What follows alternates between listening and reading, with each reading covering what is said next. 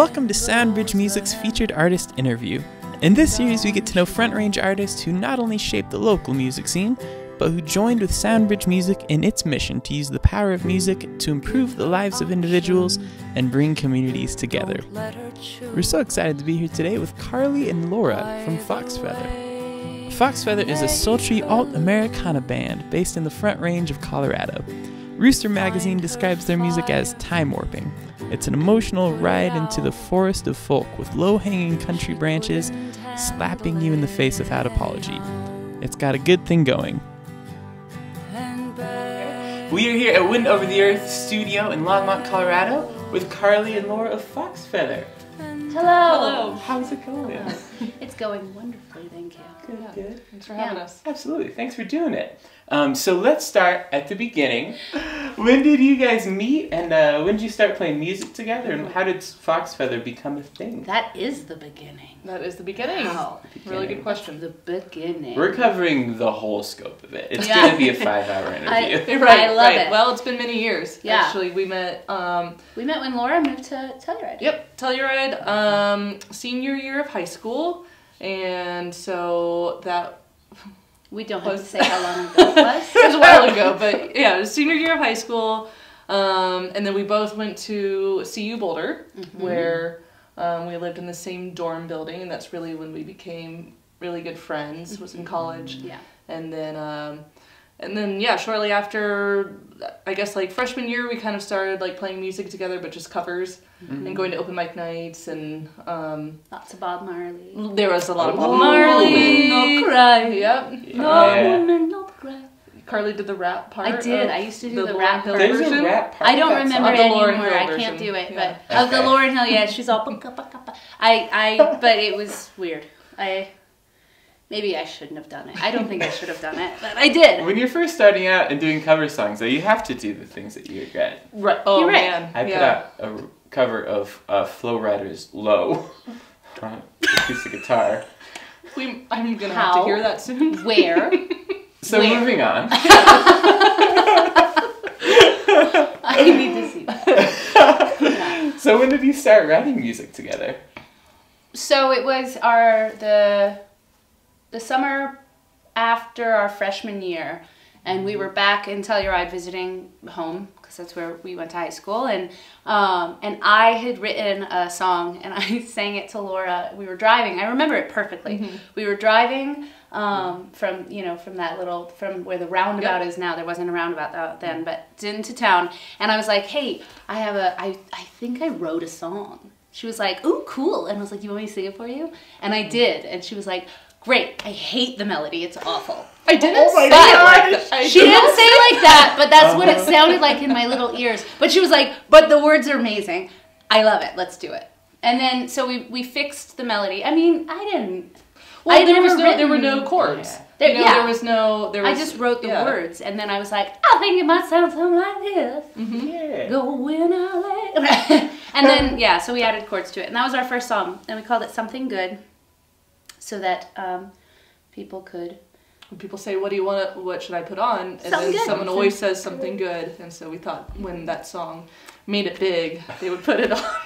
Very clever. Oh, that is so clever. Right. Yeah. My gosh, and that's such a good way to start a working collaboration with that kind of honesty. Oh, I yes. guess. All the honesty. Yes. Yeah. I didn't say I hated it. You didn't. No. You I said, I'm not sure about the melody. that is probably what I said. You're right. Which was a start of the way that our process still works now is, we do write the songs together, and so, it kind of takes us being in the room together to create a melody and add the lyrics and the music and the harmonies and everything, so... Well, we talk so Yeah. many things through, where it's like, oh, that little chord, why don't you try and go to this chord? I usually sing it because I'm not playing an instrument, so I'm like, go to the one that goes, ah, and she's like, I don't know what that means. But no, you do, you figure it, we figure it out, so, but there has to be honesty and open-mindedness. Yeah, that seems huge. So the collaboration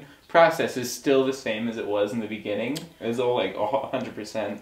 It's a little together? bit different. In the beginning, we lived together.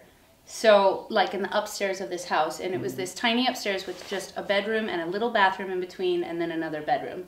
So we were like just 4 feet away from each other at all times, and so that was easier. You know, we would just go and do it, and it's changed a lot. You know, in the last few years, we schedule it and we make time for it, but and we've gotten better at the communication and better at the. But yeah, we still co-write all of our songs. Great. So that's awesome. And one of those songs, you just released a song this week, Monday. or the last week, whenever this is coming out. Oh yeah, today. Today No. it came out. A year ago. No. And it's called The Rules, and there's a super powerful music video, and the song's on Spotify and everywhere. Tell us just about, first, where the song came from and how it developed into such a powerful thing. Yeah. I know. That song. So there's some songs that like the process for us is like it'll take like a year and a half to finish a song. You know, where it's like there's something here and I want to keep working on it, and then like and it's hard and we have to force ourselves. And then some songs like this one, which I think is a lot like there was so much boiling up in us, you know, just what's going on in the world and what has been going on in the world, and you know it's just a lot about empowering women and in that situation. Thank you. So that song just really was, the time was right, and we had a lot of feelings, and it just kind of came out in one sitting. We were on our way back from a duo tour in Minnesota. We found this, like, we were, about 4 hours away from home, decided we needed to, like, stop and get some dinner. We found a margarita place, as Carly calls it. Margarita place. And a hotel right next to it. I love that. Yeah. So yeah, we went into this hotel room, just kind of Came out in one sitting, and we were like, I feel like that was good. We're like, yeah, that was pretty, that was all right. Turned on Sex and the City, went to bed, drove on the next day, and then we were like, I think that's a pretty good song.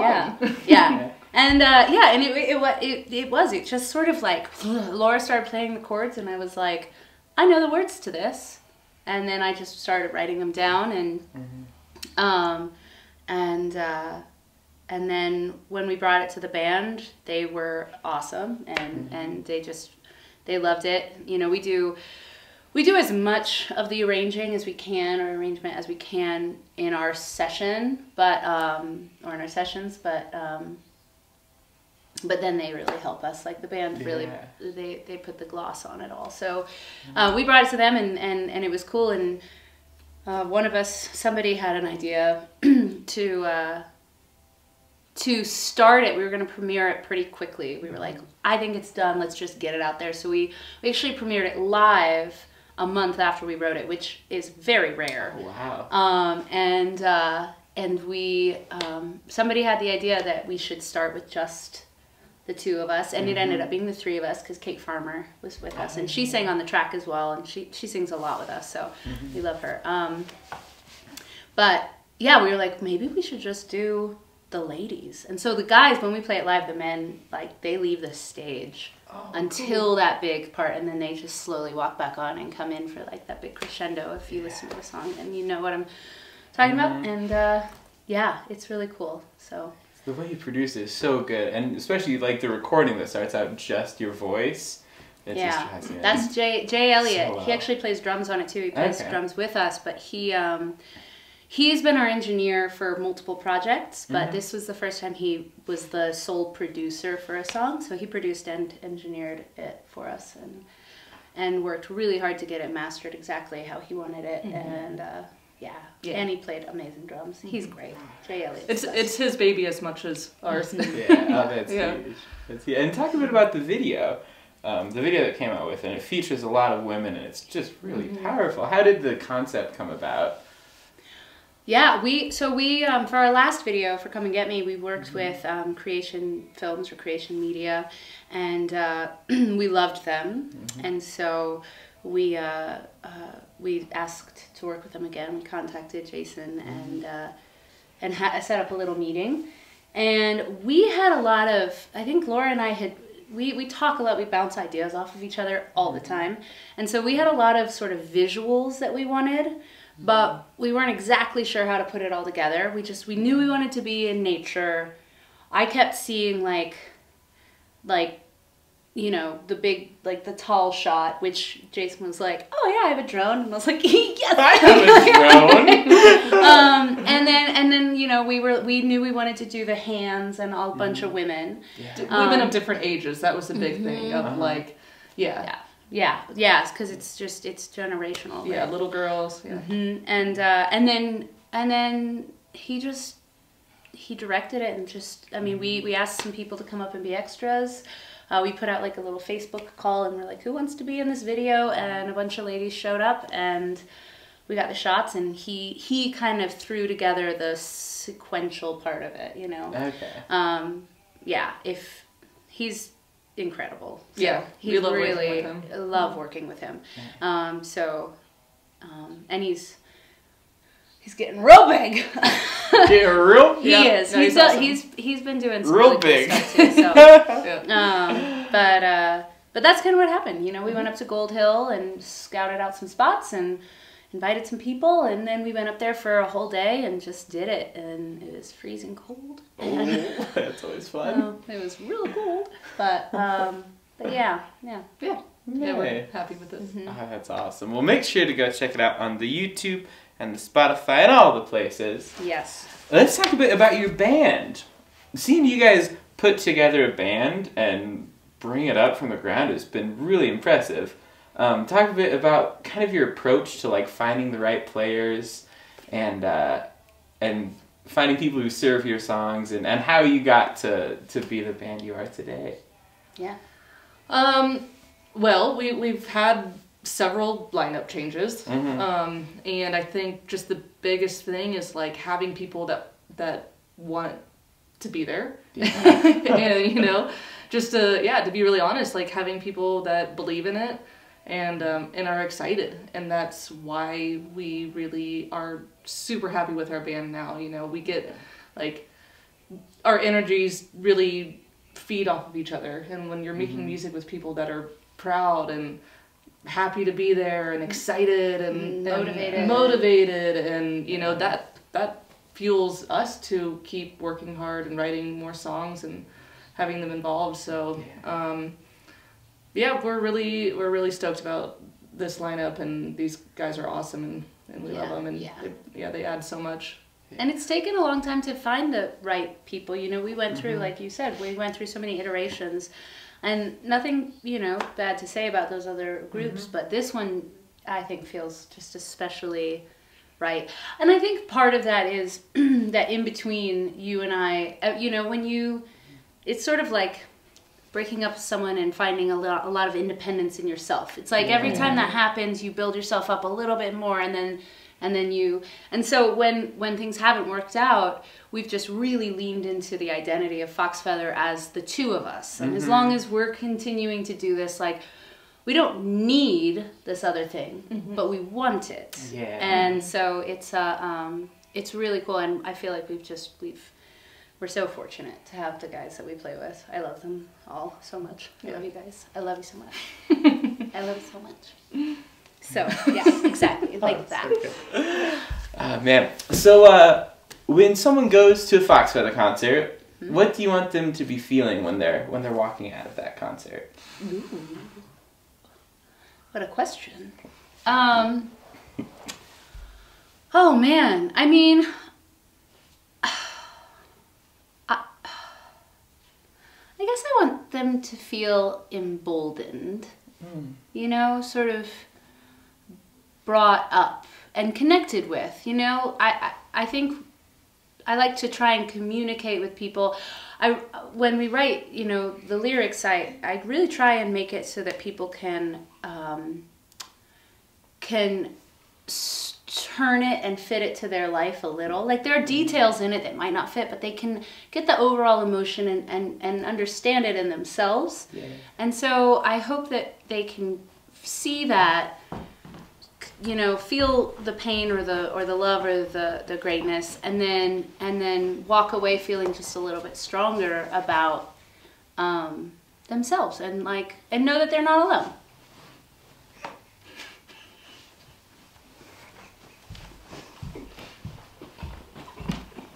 So that's what I hope. I would agree with that. Yeah. I think that being able to to listen to a song when I think about like shows that I've seen, and when I can relate to myself or to another person that I know that's close to me, and I guess just like I want people to feel deeply anything. I guess, you know, whether it's like. It's unlikely that they're gonna walk away from our shows feeling like really, really happy. That's awesome. But like, you know, I want people to sit with what we're saying, because it's a lot of truth, and it's not always like happy, optimistic things, but it is a lot of empowerment, and it is a lot of just realness and truth, and there's some heartbreak, and I think if you can make anyone feel anything, that's a goal in songwriting. Yeah, totally. In music. Yeah. Well, and like, happiness is wonderful, but I think honesty in life is that you can feel fulfilled, you can feel happy, but there's a lot of shit, and so probably shouldn't curse on this. There's a lot. I was like, shit. But there's a lot of, you know, there's a lot of pain that goes into feeling good about yourself. There's a lot of pain that goes into feeling happy and fulfilled. And I like to, you know, we like to try and exalt that a little bit, you know, and just be like, look, you went through this, and now you can have this, you know. And you deserve to feel great, but like that doesn't mean that your pain isn't a part of your journey. If that makes sense. I think you guys do a really good job of doing that in live shows and in your music. It's really powerful. Thanks. Oh man, it's been really fun to watch you guys throughout the years. Because you guys played the bars, you did the duo thing, and like you recorded the EP, and then you kept like consistently improving your songs and like playing bigger venues and just like getting to the next level. What would your advice be for other people who are trying to do that? My two biggest things are stick with it. The universe is not telling you not to do it, it's just challenging you, because there's been many times that we've been like, is the universe telling us to just stop? No, it's just challenging you. And learn how to say no when you need to. Those are my two biggest things, I think. That's good.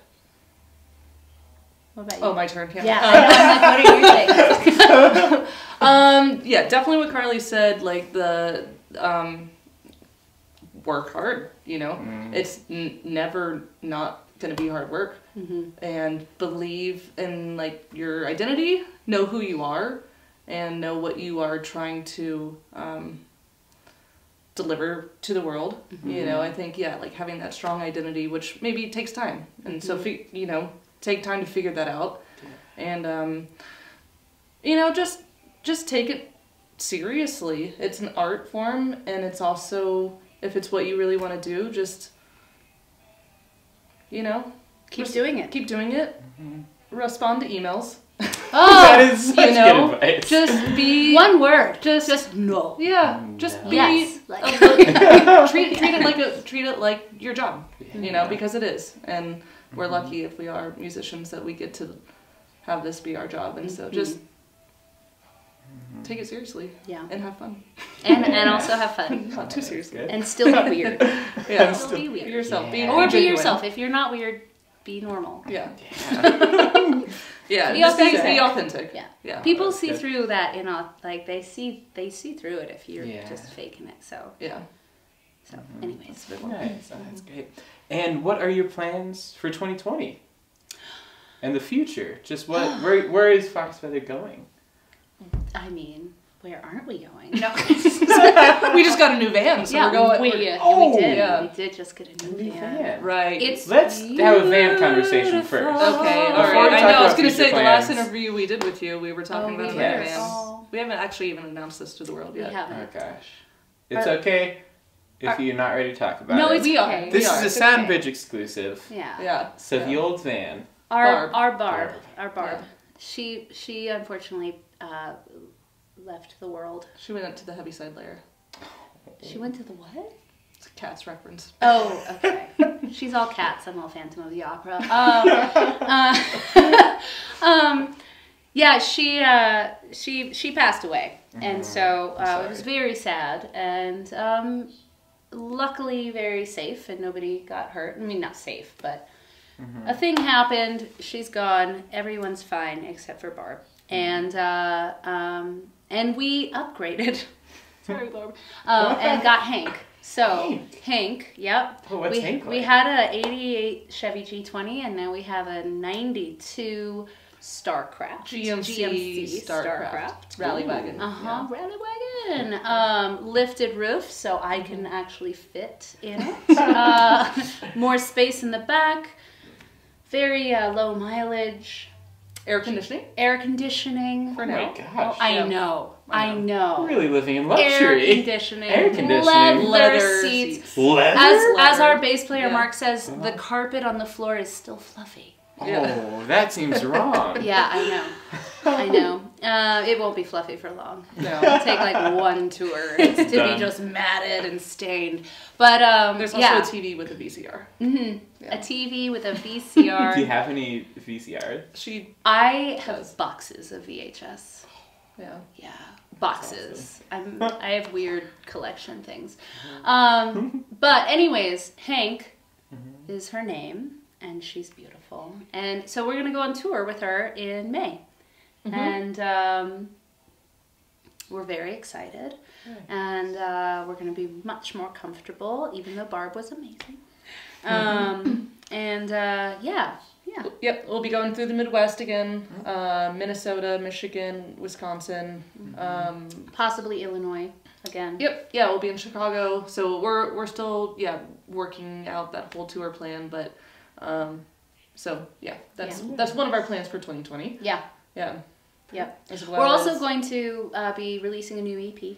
Oh, Yeah. that's exciting. Yeah, we're excited. So, not sure how many songs yet, but it's looking like 5 or 6. So a bigger EP, you know, some can be like 3. Yeah. And we're really excited to get new material out there. We have the songs that will be on it. We've been playing live. We like to do that. I know some people don't do that, but we like to just get them really, you know, under our skin and in our bones before we record them. And so that'll be coming out in 2020. And maybe we'll put it on vinyl. Yeah. Oh, that'd be cool. Have you guys put something on vinyl before?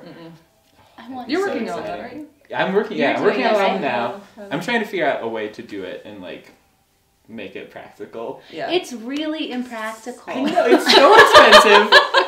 But it's so cool. Like you lose money, but I think it's worth it. Well, and people who want to listen, people who love music and like listening to music, want vinyl. Yeah. They want vinyl, you know? Yeah. And I mean, I want vinyl. When I see vinyl, I'm like, cool. When I see a CD, I do have a CD player in my car, so, you know. But I want vinyl. Yeah. And So. speaking of that, what music are you guys listening to these days? Ooh. Well, I can't listen to Lucy Dacus because she went on, she's taking 2020 off of touring to vibe. Oh, That was a big album for us. Colorado But, Sound told us that. oh. Yeah. Heartbreaking. Lucy No, it's Dacus. fine. She's amazing. I'll still listen to her. Yeah, Lucy Dacus, Sharon Van Etten.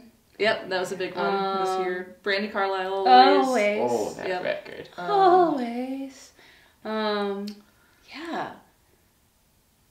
Della May Oh, Della just May. discovered their most recent album, and that was like, I had to call Carly and was like, I'm re-inspired. Listen to this album. So that, yeah. Front Country. We just played a show with them, That's right. and I was not familiar with their music. I knew that a lot of people were, but I didn't know them, and now I'm like, oh my god. Yep. Her voice and the lyrics and just the stories, I really love it. And the harmonies. I'm a big vocal person. Yeah. So. I'm like, oh. Yeah, they crush. Yep. I'm really excited Monocle's out playing again. We love Yeah. local acts. Yeah, and there's so many great local records that are just constantly coming out. I know. Yeah. Antonio Lopez just came out with an amazing record. He recorded it right here in Wind Over the In Earth. this room. In this very room. I listened to it at the listening party on the floor right there. With We're you. on it, too. Oh, we are. We sang on it. Yeah. We sang on that record. Clandestine Amigo, they just released a single, yeah. Unsatisfied. Oh, it's beautiful. Yeah. So, yeah, tons of local music. And, yeah. Mostly, I feel like I mostly, no offense to you men, but I mostly listen to women. It just, it feels like it just feels good. But yeah. Yeah. New, on the male spectrum, the new Nathaniel Rateliff song's also really good. Yeah. I haven't heard that either. Yeah, really good. Just came out this week, I think. Okay, Yeah. well that, I've So, had a busy Also time. Colorado music, yeah. Yeah, Colorado music's best. Yeah. I know, oh my god, the Gas Pops, they're amazing. Oh, yeah. Yeah, good friends of ours, yeah. Nice. And speaking of just this local music, you guys have been playing music along the Front Range for a while now, and it's really kind of shifted and changed and grown. What have you noticed in the way the music scene and community here has changed in the past few years? Well, I feel like that's a hard question because we've changed so much. I don't know if the music scene has changed or if we've changed. You know what I mean? Like, are we more just a part of it and open to it, or has it always been there? We just didn't know about it. I think it's amazing around here. It's so open. It's so supportive. There's brilliant musicians. I'm like blown away by the talent in this area, and the support. It's just we all hold each other up and hope for each other's success, which doesn't happen everywhere.